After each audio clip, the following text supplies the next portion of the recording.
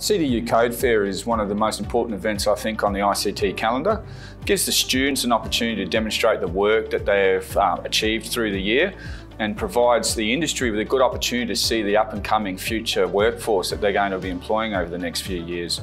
The IT Code Fair really is becoming a major event in the Northern Territory, and we have witnessed an increase in the number of student participants and sponsors participants. We have a lot of competitions this year. We have coding competition, poster competition, cybersecurity challenge, business innovation challenge. There are a lot of industries coming in, to interview the students, to look at what our students have been doing. We even brought in high school and middle school students to take part in the cybersecurity workshop, Stay Safe Online. This is a place where you can network with the industry, get to know what are the requirements, and most importantly, sell yourself and your products.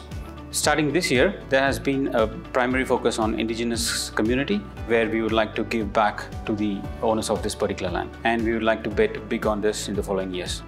This is actually a platform where our CDU students can showcase their talents and build networks with our possible future employers. I was a student of CDU. Now I'm in the place where I'm building products for CDU. That's an honor for me to be a part of this code fair as well.